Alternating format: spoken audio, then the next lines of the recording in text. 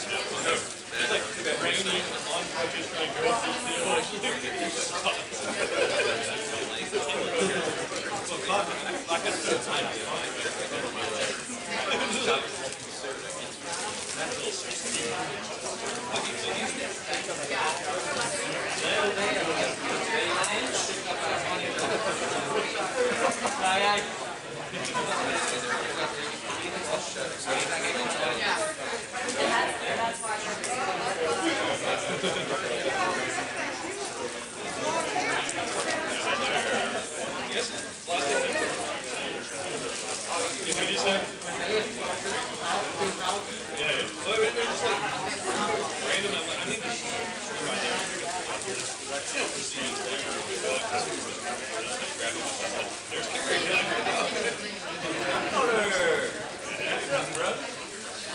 are we thinking? There we go. Awesome. All right, can everyone hear me? Love the thumbs up in the back. Everyone, you guys can hear me? Awesome. All right, we're going to get started. Definitely go ahead and keep eating and everything, but we do have a lot of announcements to go through. Hey, everyone, welcome. It's our third month back to in-person. We will be hearing soon about the Midtown CV TSP project, but before we move to the program, let me get a number of items and announcements out to you guys. We only have a few more months in 2021. The board and the committee chairs are still just pushing through, guys, and everything. So it's been we've made it a great year. Thank you all for helping us make it a great year, and we're going to continue. Our service committee chairs, Keith, Rolling, and Dino, with the help of our members, hit it out of the park with that backpack drive. Thank you all so much. I'm going to have some more numbers on that, hopefully at the annual meeting, just so you guys can hear a little bit more of how you helped us hit it out of the park, because it was amazing. It was well above our expectation of what we were thinking was going to happen. But we're continuing to get thank yous from the organizations, because a lot of kids, you guys helped a lot of kids get back into school with a backpack on their back, and some supplies. So there's some pictures and everything. Y'all probably can go to the website and check it out. But it was a really cool thing.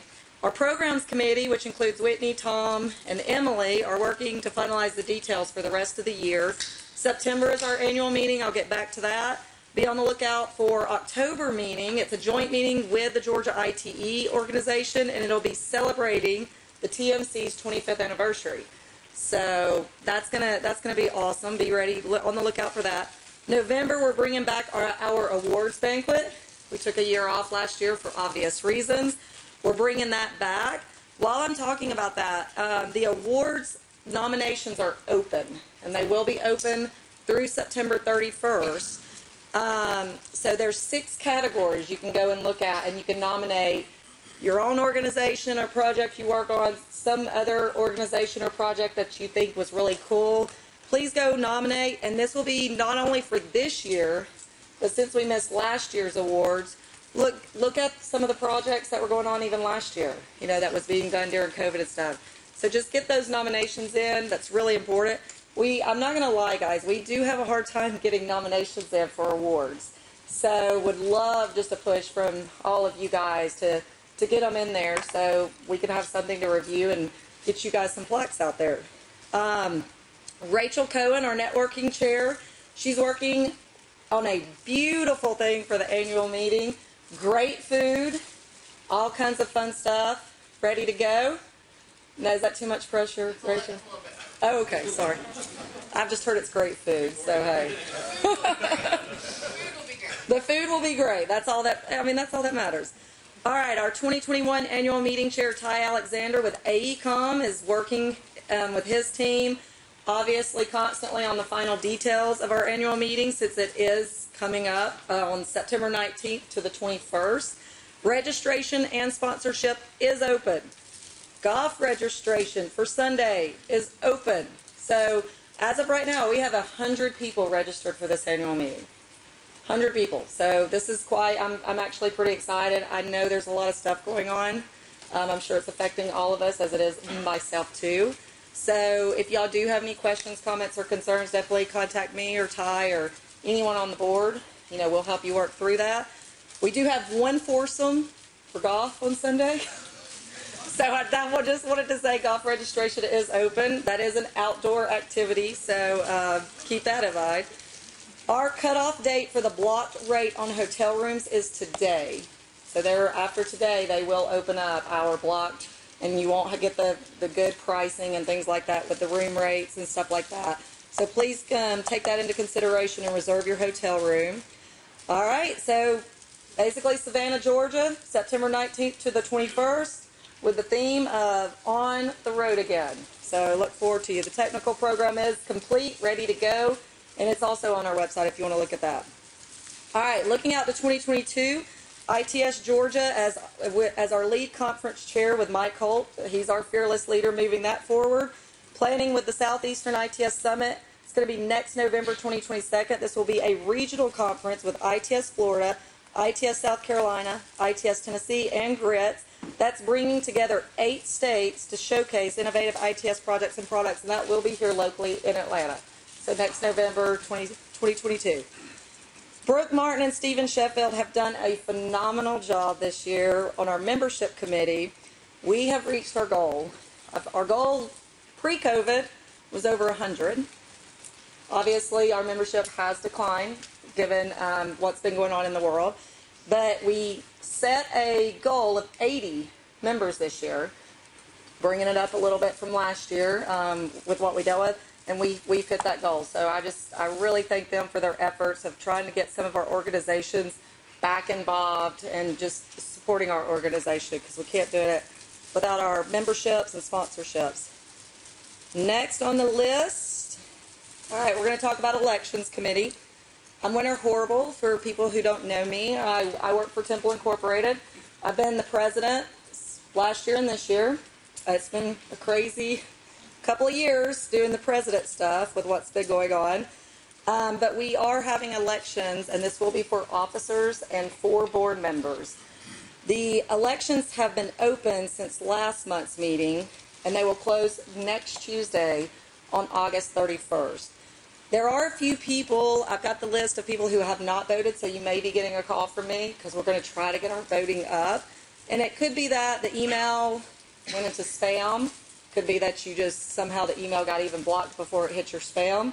So if you're not sure if your organization has voted and you just are wondering who that, because there is one voting person per organization. So if you just need to know who that is, y'all can get in touch with me. But I will be making some phone calls over the next week, just trying to help get that up. But basically, and we're going to get to hear from a few more people. We got to hear from some people last month. We've got a few people who would like to come up here. So if y'all just want to walk over here to the side, we'll get you guys at least up here ready to go. But basically, we have all officer positions are open: president, vice president, secretary, and treasurer. And 4 director positions are becoming available. So the few we're going to hear from, I want to hear from one of our president nominees, Tom Gluckert, first. Hi everyone. I handed you your name tag today. If you don't know me, I'm Tom Gluckert. I've been working with Kimley Horn for, I want to say, about 4 years now. Moved down from the great state of Illinois. I've been heavily involved in ITS Georgia the past 3 years. In 2019, I acted as a membership chair. The past 2 years, I've been acting as a treasurer. As Winter alluded, I am running for the president this year. Really quick, I have 5 primary goals for my presidency if I am elected. One is to increase our young member participation at all of our events and within all facets. 2 is to increase re-strengthen our relationship with local agencies. Number 3 is to re-examine our annual meeting to make sure we're providing exceptional value for all participants. Number 4 is to maintain and grow our outreach program, which we've been really just established in the past 2 years. And then number 5 is just to implement a strategic planning for ITS Georgia with a 2-year horizon to make sure we remain a incredibly strong organization in the state. So thank you for your consideration. All right, thanks, Tom. All right, next, one of our secretary nominees, Stephen Foy.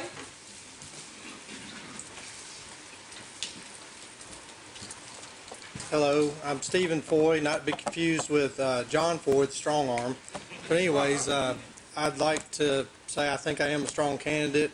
I know a lot of you guys. I've been, kind of in this field since the late 90s. For those of you that have not voted, just when you go to that virtual ballot box, just think Foy 2021. Thank you. Awesome. Thanks. All right, Mary, let's start with you. This is for our board position, so board of directors position. There's 4 positions opening up. Thanks, everyone. Most of you already know me, but for those of you who don't, I'm Mary Thamati, running for a board position. I've been involved with ITS Georgia for several years, I think 2016, and I've been involved in ITS in general in the state since 2012. I've worked on the membership committee, I've worked on the social committee, I've been, gone to conferences, I've gone to a lot of meetings, just been really involved, and I want to bring some of those thoughts and experience to what we bring in the board. I've worked with a lot of you within, worked at the Transportation Management Center, worked in Signals, worked in a lot of different places, and I think that one of the other things that I did want to mention is I work for Southeastern Engineering, which is a small business, it's a DBE, and one of the things with ITS Georgia is that we are all member organizations, and I think a big part of showing the board is having representation from a lot of different types of members. And I think that I can kind of really speak to kind of the small business aspect and sub-consultants and working with vendors and working with agencies and that experience. So if you guys haven't voted yet, or if you don't know who your voting member is, please find out and give me your vote. Thanks.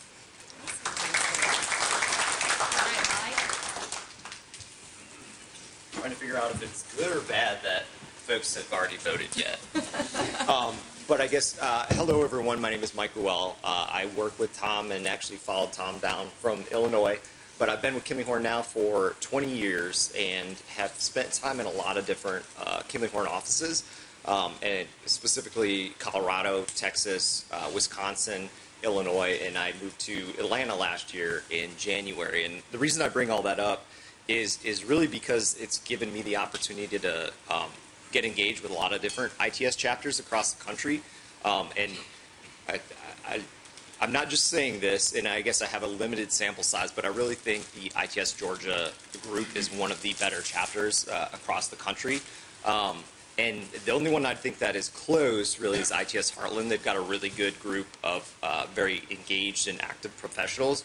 But what I really think sets this organization apart is the number and quality of events that y'all put on, and I really appreciate it, and I really look forward to getting more engaged with the community now that, one, I'm here and things are starting to open up a little bit, but I guess thank you very much for your consideration, and look forward to, regardless of whether or not I'm elected, I'll look forward to really engaging with the organization and the ITS community here in Georgia.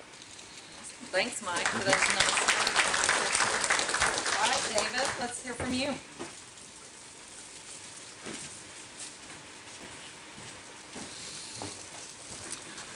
Good afternoon. I'm David St. John. I'm with Digital Traffic Systems. I'm their Vice President. I've been here in Georgia since January. Been attending meetings here since 2019. And I do work on the ITS maintenance project as their program manager. And I would like to have your vote to be on the board of directors. I'd like to support you. I have a civil engineering background and have worked both in the heavy construction and ITS environment, particularly ITS for the past 11 years. So looking forward to having you vote. Thank you. All right.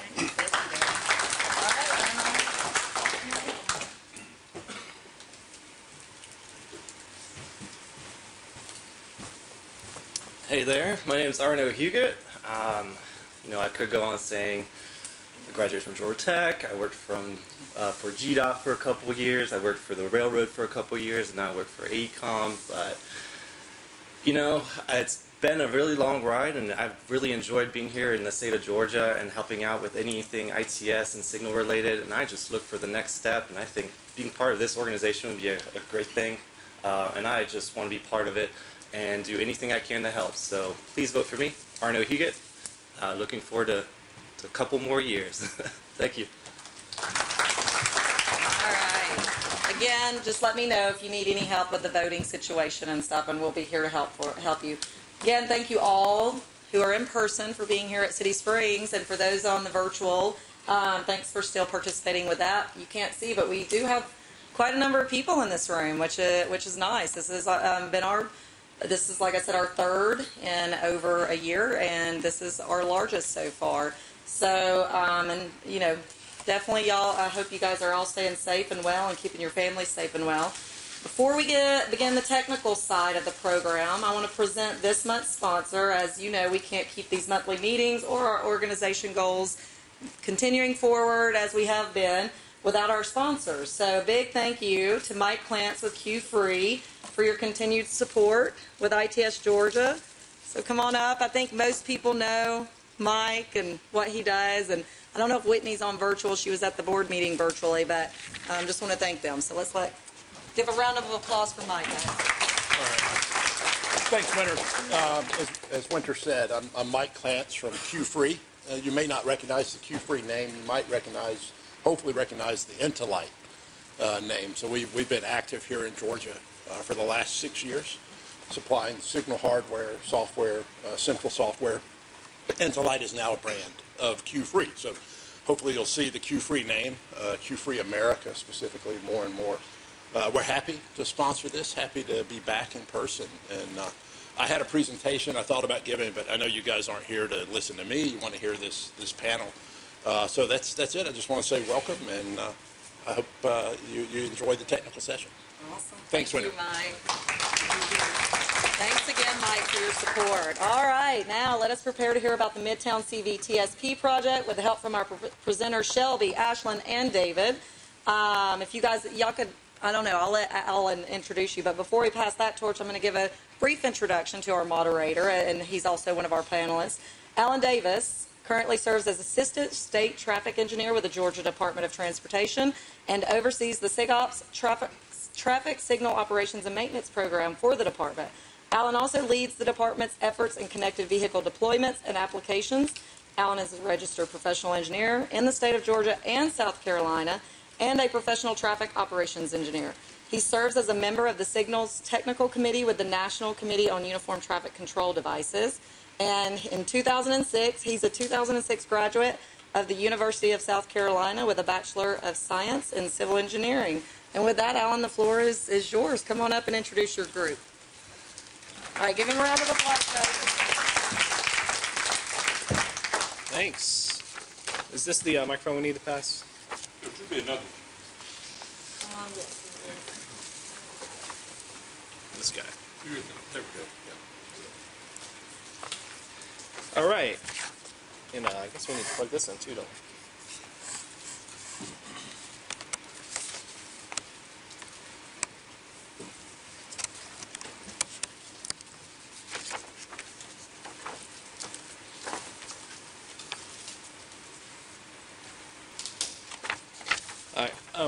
Look at that.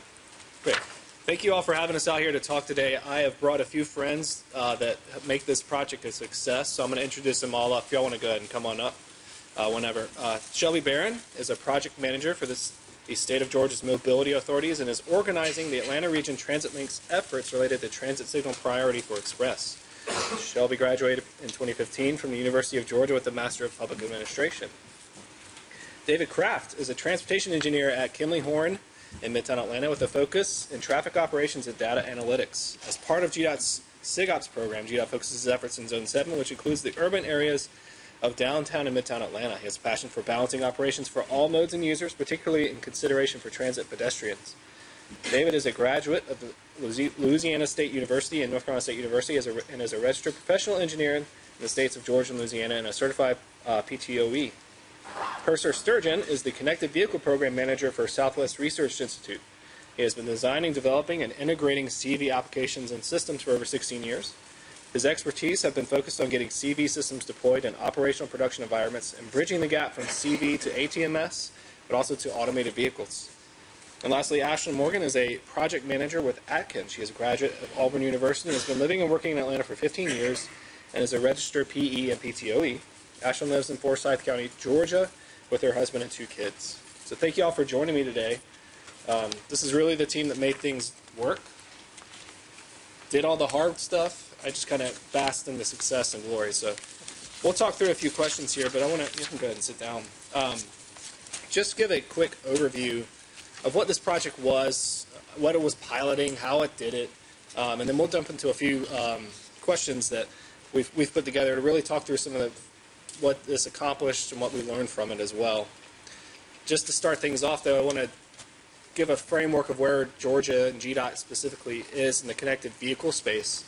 We have over 700 roadside units deployed across the state right now that are operational, with several more planned. And so we have GDOT's efforts in deploying largely in Metro Atlanta, but also in western Georgia on I-85 on the Ray, and then also down in Savannah near the ports. We also have partnerships with the Atlanta Regional Commission and local governments who are actually deploying this infrastructure as well that really create this interesting and unique regional and statewide framework of connectivity at signalized intersections. We're excited for all the partnerships and things we're working through with this and the collaboration that's happening in this space through public-private research and all kinds of institutions. And it's been a great success for us so far, and we're excited to see where this technology and this trends take us even further into private vehicles. For this project, though, what we're going to talk about. The mic's not working. Yeah.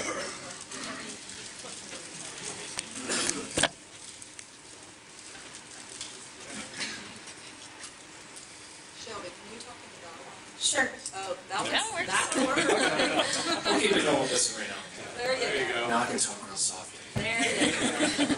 So for this particular project, it focused on really 27 intersections that we had deployed in Midtown Atlanta and 10 onboard units that we put on Xpress buses. That's the real beef of it and what we were trying to do. And looking at a particular route. That good? All right.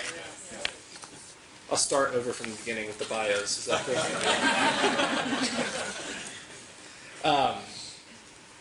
Looking at this particular route in Midtown Atlanta, because it was one of the more challenging routes for Xpress. And we'll get into a little more about that and why, and what that looked like, and why this route in general. But, you know, it was kind of a, if this is going to work here, then it's probably something that could work in multiple locations and everywhere. So this is something that we started to target to have deployed back in March 2020. It was actually deployed in March 2021 for a number of reasons, one big one. And really, we had pieces of it going, and we'll talk more about that and what it looked like. But we were able to make some things happen and do some creative demonstrations throughout the process to really get it going. But to get the final product going, it took having our team on the ground to really dive into it and connect the pieces to make it work.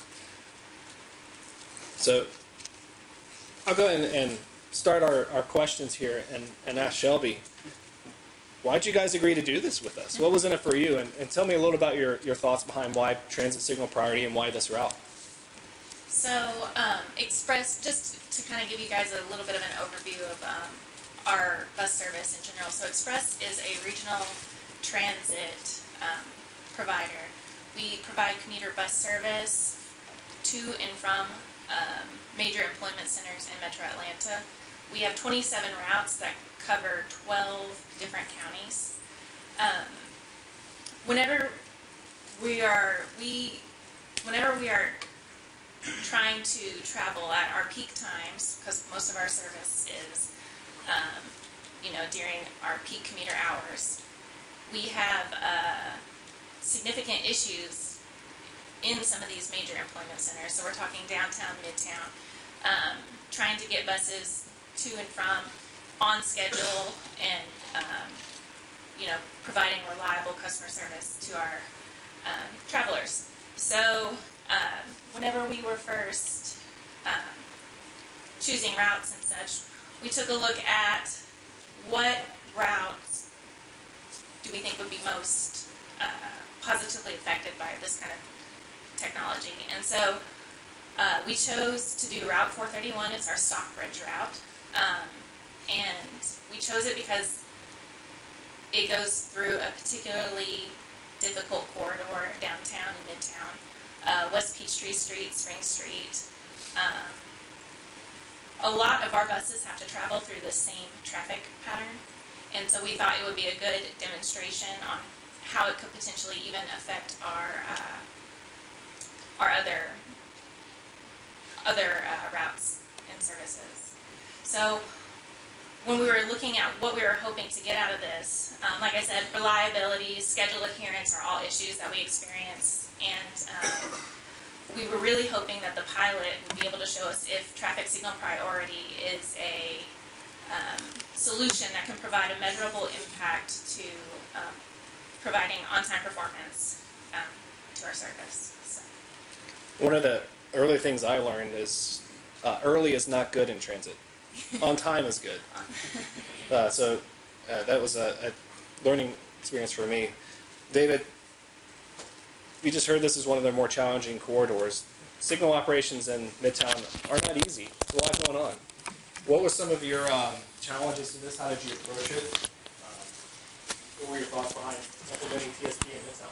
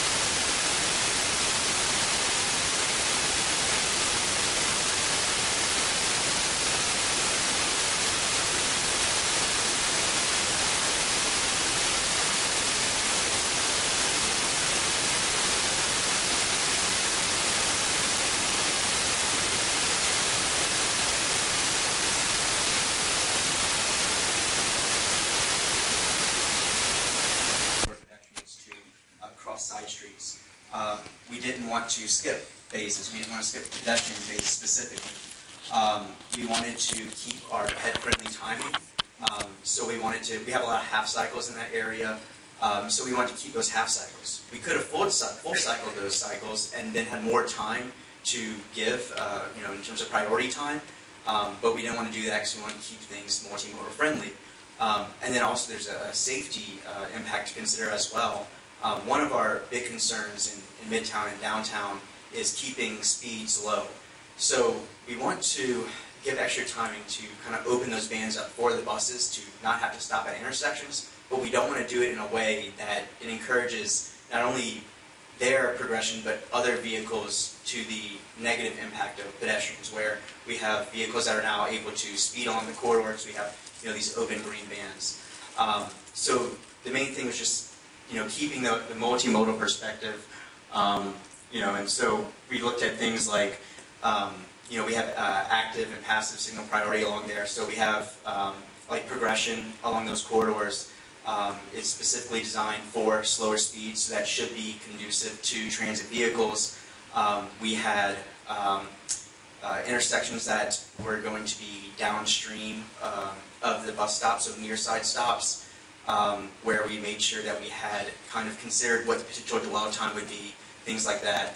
And so, yeah, just in general multimodal progression, I guess to wrap it up, I could kind of talk about it forever, about the general strategies and thoughts we had. So, Can you talk a little bit of detail about what it meant to implement TSP, what that looks like, what it is, the early green, late green? Yeah, sure. So transit signal priority, and particular for our for this particular implementation, was primarily about green extension and early green. So the green extension, the bus is traveling down the corridor, say it's traveling down West Peach Street, and it's, it passes through, say you're approaching 6th Street, West Peach Street at 6th. You pass 5th Street, and then there's the bus sends, a call to a device, a roadside unit at 6th Street, says, hey, I just passed 5th, I'm coming down the street. Puts in a call for TSP, and so if the signal's already green and the signal says, okay, well, I'm about to, turn from green on this priority phase to red, then instead it will hold green or do a green extension for however much time you program. So most of our time program, it ranged depending on our vehicle demand. So we looked at our traffic volumes we had in the area and figured out how much time we could take away from the side streets without negatively impacting side street traffic. So, take that time, maybe it's 5 seconds, say, okay, I can extend you for 5 more seconds. The bus progresses along West Peach Street, it gets to 6th Street, it passes through the intersection, maybe it only used 4 seconds, and the TSP would then terminate, so using 4 of the 5 seconds. And then the reverse is true of the early green, where the bus would be arriving on a red for that phase, for that priority phase. It would terminate the side street phase earlier, maybe 5 seconds earlier, to be able to return to green along the main line for the priority phase.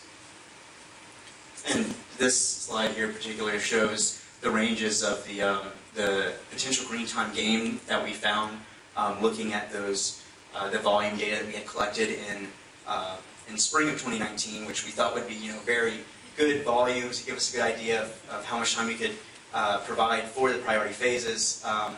Obviously, traffic patterns changed significantly by the time this was impacted, and I mean, theoretically, you think that we could give it more time, at least prior to now versus back then. Going forward, we'll have to see how traffic volumes change. That's just another example, kind of showing the percentage increase that we could give to show how much we could impact it from one street to another.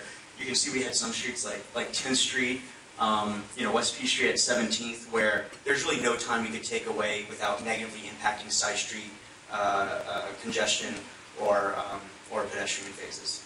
So.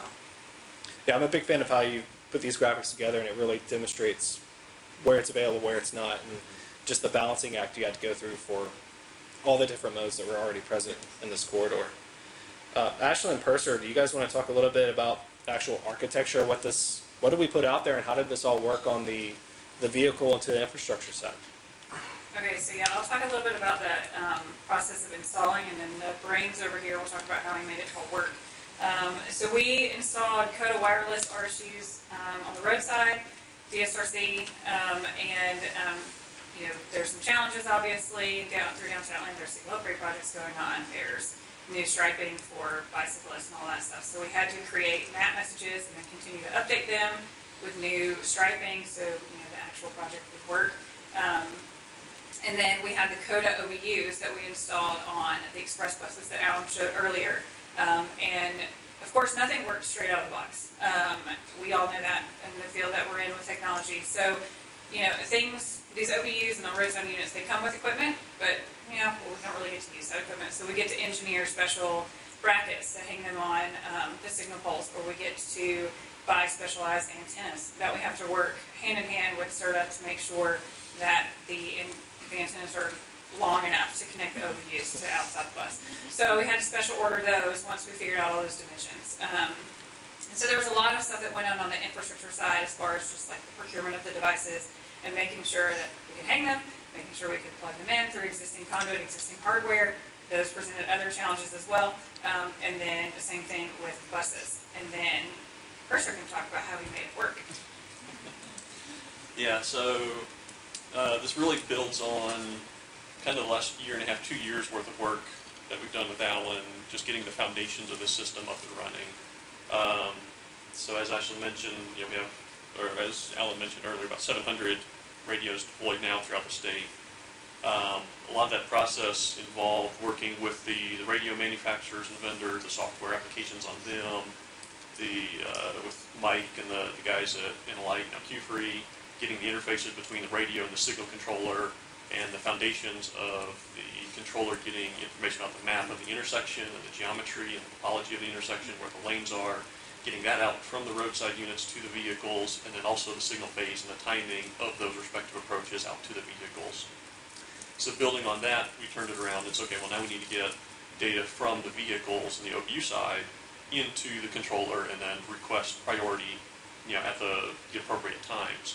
So again, working with Mike and his guys to get the software interfaces and the APIs straightened out and tested and validated, so that when the buses do request priority, it's in a message that makes sense, it's all standards compliant, gets into the controller recognizes it and then either grants it or denies it based on the logic here that we talked about a second ago. And then there was obviously there's some technical questions and issues and stuff that we worked with SRTA on to get the radios actually installed and powered and running in the buses. I mean, the antennas are kind of particular. I mean, this is a GPS-centric system. The communication frequency is susceptible to line of sight issues, so placement of the antenna is a key consideration. So we worked with SRTA on making sure that the radios installed in the buses were in a good place, everything is running reliably, we're getting communications good or well between the bus and then the roadside units. So that was a long and involved process. Super easy, right? Yes, absolutely. No issues at all. So as far as the actual bus integration and piece, you're tying into their schedule feed to a certain degree? What did that look like? So that was an interesting caveat, I guess, at the beginning of the pilot. So SRTA was in the process when we started all of this of upgrading and changing their CAT AVL system, so their internal system that they already use to kind of manage and track bus status and the routes and whether they're late or on time and their schedule adherency. So since they were in the process of upgrading that system, we were not able to tie the radio application logic to request priority to that interface because it wasn't implemented and existed on the buses yet. So what we did was Shelby and SRTA gave us kind of a static list of files that kind of defined what all the routes and the schedules and the trips and all the stops were and what their time points were. So we had to write kind of some custom application logic to kind of parse through all of that and then get the bus to automatically, or the OBU on the bus, to automatically identify which specific trip it was on a particular route. So simply saying we're on Route 431 isn't enough to say, hey, I'm at this stop, am I late or not? You have to know which instance of that trip. And the same bus doesn't run the same trip schedule every single day, so it's kind of a guessing game. There's some application logic that we had to apply on there to try to get the bus OBU to figure out which one it's on, and then it can try to apply that when it gets into town, say, hey, am I late or am I on time? Do I need a request priority or not? So that's a great segue into some of the challenges that we had in operations of the system. So early on, we wanted this to be running a year sooner than we actually had it. And so we wanted to see what we could do in the meantime to demonstrate the concept in general. And we had some tools and resources in place where we could essentially fake it. David, can you talk a little bit about what that process was and how we got through that early demo that we did for everybody in the middle of a pandemic? Yeah, that was a lot of fun. So I mean, it was fun. It really was. So this slide kind of summarizes some of our challenges. The RSUs weren't all installed. Some of them couldn't be installed. We didn't have buses that we could use to do a demo. And we also didn't have a lot of detection in place for vehicles progressing along the corridor. However, we had max time and max view. Communication systems. We could use peer-to-peer communications between signals. We could observe the corridors with CCTV. Microsoft Teams, which I'm sure everyone's used a ton over the past couple of years now, was a very useful tool for the demo, which I'll show in a minute. We had field vehicles that we could use to represent buses instead, as we did test runs along the corridor. And then we had a good team of smart engineers that we could use to figure things out. And so this image right here, kind of, I'll talk through it and then we'll try to play the video. But this gives an example of the demonstration we had done, the virtual demonstration we had done when we couldn't do a field demonstration. So this was using Microsoft Teams. I was sharing my screen, and so on the left side was me and max time manually putting in the calls for TSP, checking them in from one database to another and manually checking them out. The middle screen was Juan Duarte was driving the corridor in his field vehicle, and he was basically representing a bus going along the corridor. So as he went along the corridor, when he would get to, whatever we would say the theoretical spot would be that a check-in call should be placed, I would manually place the call. And so he had his phone just sitting, in his car on his dash, sharing his video as he drove along the corridor. And then we had our also engineers from our Zone 17. Zone 17, you can see Mary was out there, top right corner. And she was sharing her screen, and so if you see on the left of her screen, the top right corner, that was the field vehicle going through the intersection. So you could see, the field vehicle which represented the bus going through the intersection. You can see that the signal head for that phase is green, and that was actually an example of green extension, because you can see that head on the right side, which is difficult because of the pixelation, but it's holding a solid don't walk. And the reason why you know that green extension is occurring right there is because in Midtown and downtown Atlanta, almost every signal is rest and walk for pedestrians, and so the flash don't walk will terminate whenever the yellow comes up. So this was a countdown ped head, so it would go to 0 when the yellow would come up. And so since you see the solid don't walk with the green signal head, it means that the green extension is working. You can actually see in the database on the left side, it says holding for service, so priority 1 holding for service for phase 6, and the remaining max time. It's tough to see there because it's in tenths of a second, and so it's moving, but that's 3.9 seconds. So that's, we can assume from that that's about 4 seconds. We probably gave that signal for additional priority timing for that phase. So that was 3.9 seconds. The buses, or the field vehicle is going through the intersection on the green extension. But yeah, that was, we tried to figure out how we could do a virtual demo with everyone being remote, everyone in their offices and people in the field. And we were able to do it this way without anyone being around each other. And that was, I guess, in the summer? Yeah. Summer last year, Yeah. I guess we did that.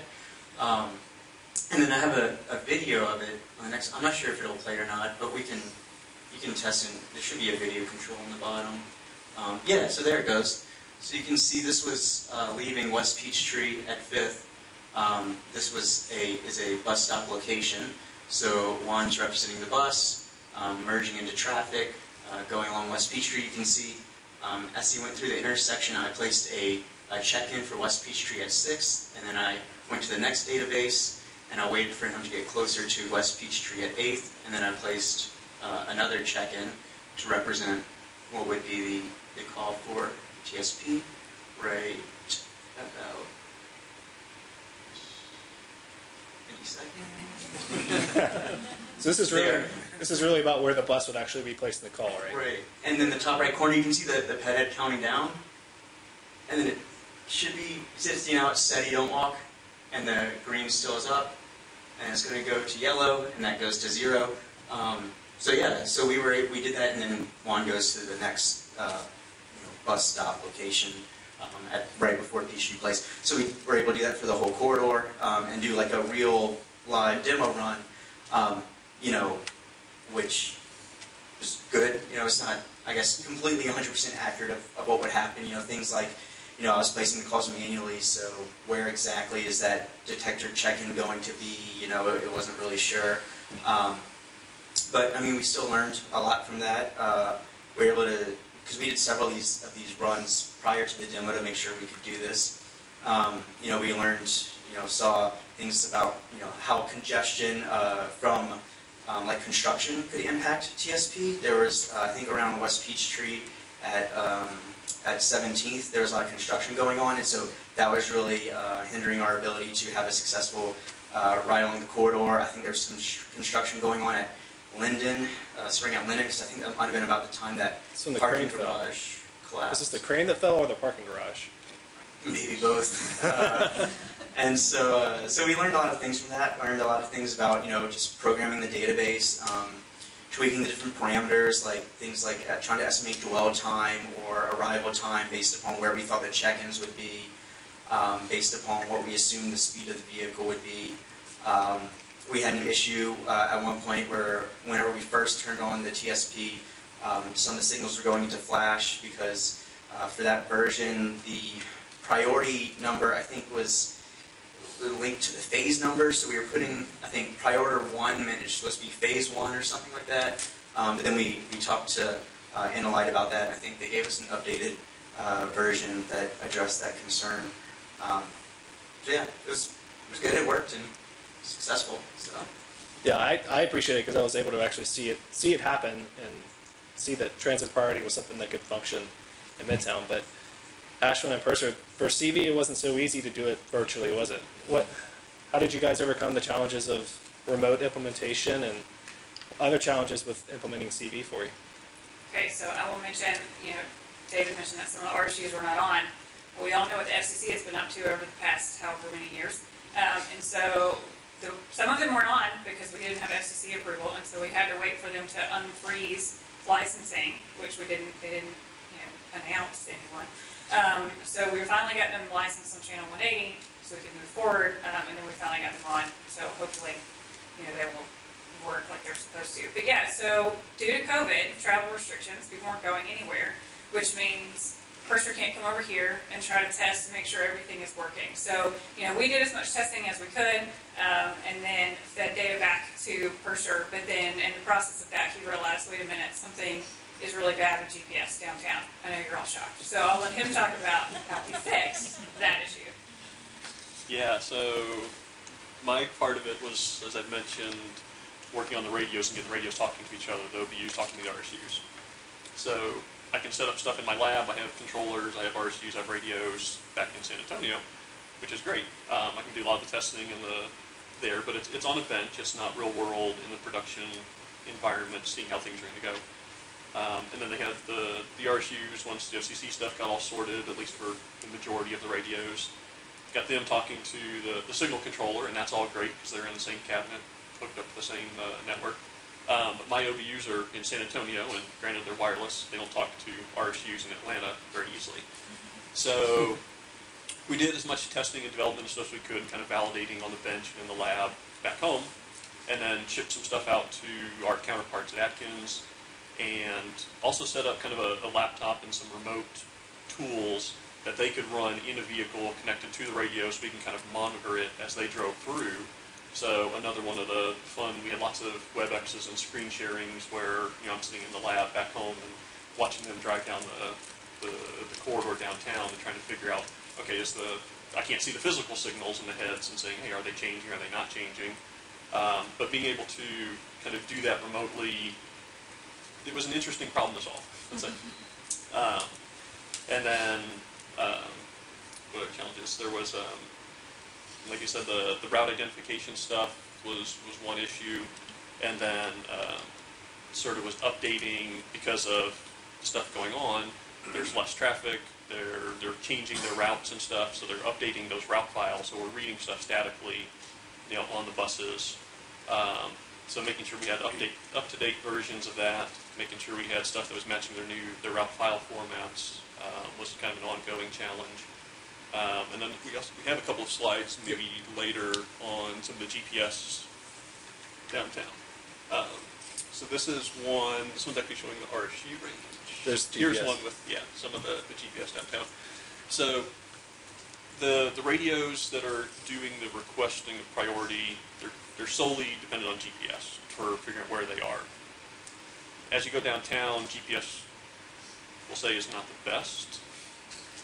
So we were logging data from the OBUs. They're transmitting positions as they're driving through downtown. We're getting logs of that, kind of evaluating where they are, where are the good spots, where are the bad spots. And you can kind of see here an overlay of the bus data and positions as it was driving through downtown area. So there were some updates and enhancements that we had to do to the algorithms and the application on board to kind of update its map matching and figure out, okay, which stop am I actually at? There were times where GPS was off by like an entire block. I don't know if any of this data shows it. Actually, yeah, the green one here in the center. So you can kind of see where the bus is driving up through downtown here, and it's driving north on Peachtree, but GPS is going all the way over, and it's matching to maps and stuff over on Spring Street. So that's one of the other fun challenges that we're still working on that right now. So we have most of the stops and everything are matching, and then consistently identifying consecutive stops, consecutive intersections that are linked to each other. And then this really shows why positional correction is so essential for safety applications in this space, right? Yep. Yeah, so that's something else that we just started looking at, Alan and the team, getting RTCM, so radio communication versions of GPS augmentation to kind of help offset, hopefully, some of these GPS errors and issues through downtown and some other areas. That's something we just started here in the last month or two that we're kind of evaluating, getting a good subscription or a correction service, and then formatting that data in such a way that the RSUs recognize it. They can send that over the air to the OBUs. OBUs can get it, parse it, handle it, and then hopefully get a little bit better GPS data downtown. I mean, just imagine if you had a vehicle with an automated system in it that relied on infrastructure communications, and it thought you were a block over. Yep. It's not great. Yes, yeah, we can definitely see some issues there. So that's in the long run. and not get off too much of a tangent, but with the AV and automated systems and stuff, there's definitely going to be, they're not going to be solely dependent on GPS. There's going to be visual odometry and visual localization to help identify landmarks and relative position within a lane at intersections and stuff like that. But the two really both have to work together. So you want to talk a little bit about the spread of RSUs on this? Yeah, so this is something that we did, data collection we did here this week. We're looking at the communications efficiency and range of the radios downtown in that area and in that environment. So what this is showing is each of those circles up there represents one of the RSUs at an intersection along those two routes, and the range at which 95% of the data is received by the vehicle. So as the vehicle drives through, it recognizes what radio, which RSU is sending the messages. We're getting a log of that, and we're able to plot it out at Google Earth, and then we can kind of run an analysis on that and figure out, well, how good are the RSUs communicating in that area. Now, there's a few of them up here that have really big circles, and we're getting several blocks of range, and there's a couple that we're barely getting a block or two. So that's part of the analysis that we're starting to run right now. Very interesting. So one bus is picking up a bunch of signals at once. Yes. Oh, yeah. Everywhere there's an overlapping circle in here, the bus is receiving the map and the signal timing data for all of those intersections that it's getting data from one of the RSUs. So there are certain places down there where a bus or an OBU is getting information for 10 and 12 different intersections all at the same time. So I guess this probably plays into a lot of the ways why available spectrum and bandwidth is so important for connected vehicle applications. Yeah, absolutely. So that's been one of the FCC issues ongoing for the last several years, is figuring out how much spectrum is needed. And if you look at it from a holistic perspective, a vehicle is sending out 10 messages per second, just its basic safety message for vehicle collision and safety applications. Each roadside unit sending out map data at 1 hertz and SPAT at 10 hertz. Those numbers don't sound like a lot, but then you get into an environment like this where you have an intersection or a radio at every single intersection because it's dedicated to that signal controller and that set of data. It quickly compounds, and you're getting thousands of messages per second, and the RF congestion really just goes through the roof. So. And then you add in more vehicles and so on and so forth. Yep. I'll get off that soapbox now. So David, one of the strategies of your implementation here was balancing. Did you see any negative impacts to operations through implementing this? So we haven't seen much negative impact. I mean, I've looked at, I've tried to use probe data to see if there's anything there, but I believe, there's 4 buses in the morning and 4 in the PM, and they're spaced like 30, 40 minutes apart, something like that. So generally from them going through there, implementing the TSP, it's really not frequent enough to impact operationally. And then also, like I said, with our timings, we were pretty safe with how we chose how much split we were going to give to the priority splits in order to make sure we didn't impact the side street approaches negatively, and especially since those were for pre-pandemic volumes. It's not really surprising that, as far as we've seen, we haven't seen any issue.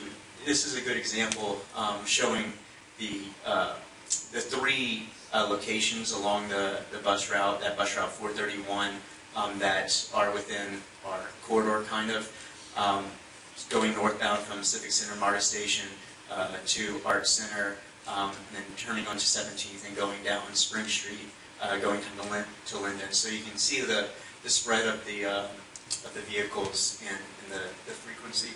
And then on our right-hand side is just one example of kind of TSP in operation from a data perspective. So that's an output from MaxView filtering for the event, showing TSP event. So that's the arrow here I have is showing a check-in from that's Monday morning at 7:49, and then the corresponding result or impact it had, at least in ATSPM. You can see that there was an increase in that phase 6 running pattern 11 that morning, which runs from 7 to 9 a.m. And so you can see consistent, 38 seconds or whatever it is, and then an increase to, 43 seconds or something like that. So no, minimal impact that we're aware of that could possibly be having negatively. So yeah, I think it's all been good. So Great. So it's great for signals. What about for buses? It's kind of been mixed results so far, right? Yeah, so we've been monitoring the data. Like you said, we kind of went live-ish in March, April, so this year. So we've been collecting data and logs and kind of evaluating the data flow, the consistency of it.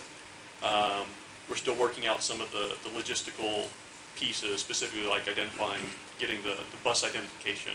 So figuring out which route is the bus on and making sure that we're syncing up to the right route file and the right trip time and stuff, so that when the bus is actually late and their new CAD AVL system is determining it's late, making sure that the radio is recognizing that same thing at the same time in kind of a parallel path.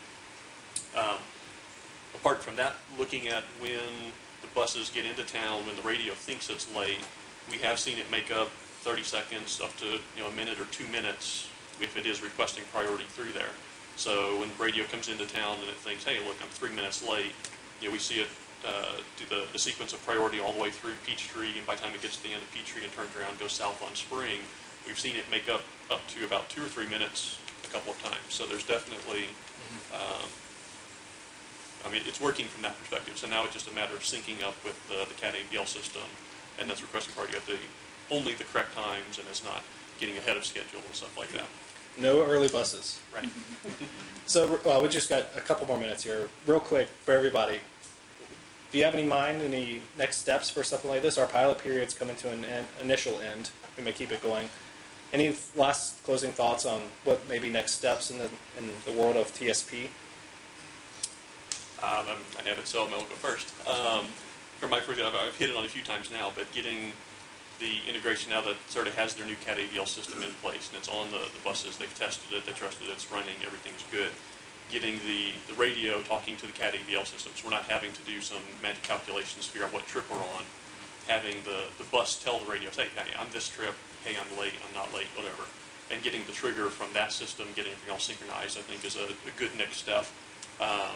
And then also continuing the work that we mentioned a minute ago with the RTCM, getting GPS corrections and better data downtown.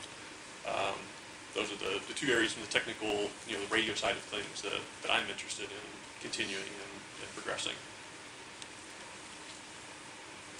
I think, evaluating the priority timings again would be the kind of first thing I'd want to do, especially seeing as with, Georgia Tech has a huge impact along that area, so being able to see how the impact Georgia Tech works with the bus, being able to reevaluate our volumes and our demand along those corridors. Our capacity has changed along those corridors. We have the bike lane now in the spring. There's a lot of construction that's been going on West Peachtree and Spring Street, just been constant for years, and so it's been constantly evolving couple corridors, and so another look at it, I think we would probably get some different results. Another thing is, thinking about the issue and the concerns with some of the GPS issues, we have at some locations where originally I think it was planned that RSUs weren't going to be at locations downstream of near side stops. So originally we didn't plan timings for those, but we put them in using peer-to-peer communications and using user logic to say, oh, if I have a TSP check-in at a upstream signal, then tell the next downstream signal that the bus will be coming. And so for where we had the near side stops, we said, okay, well, what we'll do is we'll make observations of like dwell time and stuff like that and do like an estimated delay for when that TSP will go in. Thinking about the GPS concerns, what we could do is we could look at where there's like the worst issues and where if the upstream signal that's adjacent has like very good communication issues, good GPS, then we could kind of have some redundancy by using the peer-to-peer communications to have the signals essentially be, implementing TSP to each other as a way to potentially address some of those concerns. So those are my main thoughts.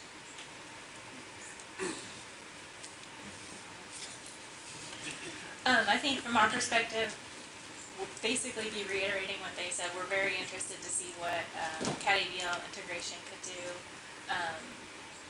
If it could make our priority requests more precise and all that kind of stuff. And I think for us too, so like you mentioned, we have 4 buses currently going down this, on this particular route, but we have 6 routes that run the same corridor. So I think, you know, how feasible is it once we, you know, have 6 routes with 4 buses each? What if we add more routes, you know? So all that kind of stuff are cool things that we're excited to explore. Well, great. I think we're a little slightly over our time, so we're going to go ahead and wrap up here. Thank you guys for joining me up here and talking through this. Hope you all enjoyed hearing about this project. We can do questions, or you want to go and wrap us up? Do a couple of questions. Okay. So if there's anyone who has a couple. Anybody other than that guy? Yeah, other than me. So there's 8 trips a day. How often are you actually preempting the signal or priority going into the signal for being late? So it depends on the day. It depends on the day. I mean, like we talked about, we're still working a little bit on getting the timing right and stuff. But you know, I looked at our CAT ABL data for last week, and I think we had just, you know, honestly, about 1 bus late morning, and we do AM and PM service, so morning and evening service a day. And so but there's 1 week where we had, you know,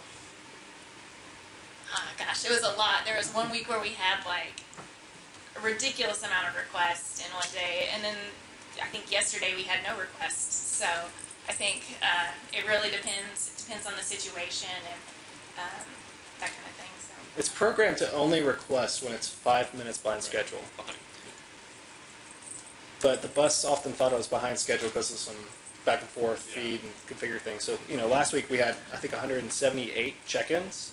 You can show the slide that I have that, where I think it's West Peachtree at Linden, the one that had the max. Yeah, right. Yep, that's one. And so that was all the calls it had, you know, over the past 2 weeks that I just have displaying here. So from August 10th to yesterday. This was yesterday morning. At a single that intersection. gives you an idea, you know, 2-week time period, one signal. Yeah, it's the first signal on the route, so, you know, obviously the connector congestion probably impacts the schedule of the bus a lot, so it may be a good indicator of, you know, when it's arriving behind schedule. What was the approximate range you were picking up the bus from a particular signal? And I saw the different size circles at each intersection. Can you give me a feel for maybe a low end and a high end? And then follow-up question on the CAD system that you're integrating. Do you envision similar GPS issues with that? Or does that have a system to automatically kind of correct for some of those issues? Okay, so tackling RSU range and the range. So a few of these circles, we look here in the middle, there's an orange one and a purple one here. They're getting a little over about 1 block, so, you know, a few hundred feet or so. And then there's a couple of, you know, really big ones that are getting probably, looks like about 1, 2, 3, 4, 5, maybe 6 or 7 blocks of range, which is actually incredibly good for that downtown, that environment. We've looked at these. Prior to this deployment here, a lot of the RCUs that we installed for Allen or have integrated and tested throughout the whole metro area, they're on arterials that have a lot better line of sight. They have less occlusions. There's not so much signage. There's not so much other stuff going on. And we've seen up to 1 kilometer, 2 kilometers of range on some of the radios out in nice big open environments. And then kind of expanding from that back in the San Antonio area where we have huge flat nothing that we can test around. We've seen up to 4 and 5K of range. And that's a kind of an optimal, you know, everything's at max power and stuff there. So there's certain environments where we intentionally back off, you know, transmit power because you don't need to get information out, you know, 5 kilometers advance for all scenarios. And a lot of the highway applications, though, they're more like traveler information. They're less of, you know, signal timing at an intersection. So there's a balancing and kind of a fun game you get to play there.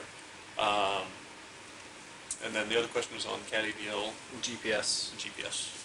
So I don't have a really great answer for you, truthfully. But my instinct is that probably not as many issues. TBD. Do you have any prediction going on in terms of GPS position or TSP in the background, or this is like within the range you just sending a signal to RSU and then you have a logic. Yeah, so that was kind of one of the first updates and enhancements that we made to the application on the bus. So there's two pieces at play. One is the map that the RSU is sending out to the buses, and that has like a linear, just a mapping of all the different lanes, and here's a sequence of GPS points. And that's drawn from like satellite imagery, which is relatively close, within a meter or two usually of the lanes. Once the bus comes in, we have full trajectory information on the bus. We know latitude, longitude, heading, and speed. So we are doing some, I won't want to call it predictive, but it's doing some snapping of adjacent lanes in the right heading.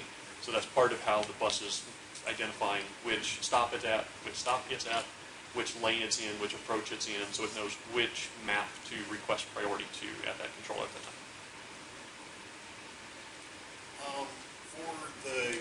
I know you were talking a little bit about near side versus far side stops.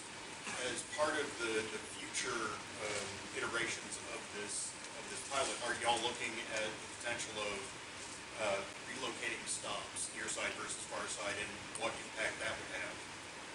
I'm not. I don't think, not immediately, not at this point, but I definitely think it's something that would definitely be talked about, I think, if in a wide implementation of TSP on transit in Atlanta. So. Last one. Okay, one more. So, first, you explained why you have hard-coded schedule, right, for each buses. Is the schedule comparison is on the OU side or on the RSU side when the bus has been? So the schedule that we're looking at is loaded onto each of the buses on the OBUs locally. So whenever sort of goes through and updates their routes or their trip times or something else, we have to go push a new batch of files out locally onto the OBUs. In a perfect world, it connects directly to their systems, yes. Updates automatically. Yep. Okay, thank you all very much. Everybody.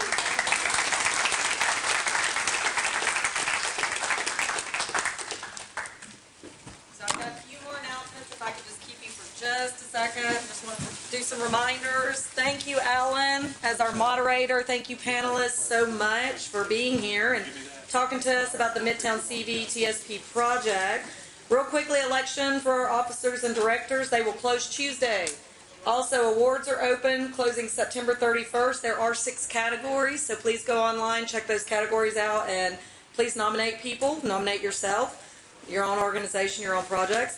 2021 annual meeting on the road again is next month in Savannah, September 19th to 21st. Blocked room rate ends today, so getting those special room prices ends today.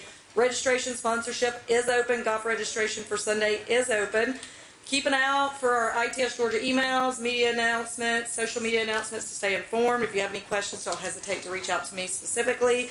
Thank you again for joining us. Next month, annual meeting, October, TMC 25th anniversary. Thank you again. Bye.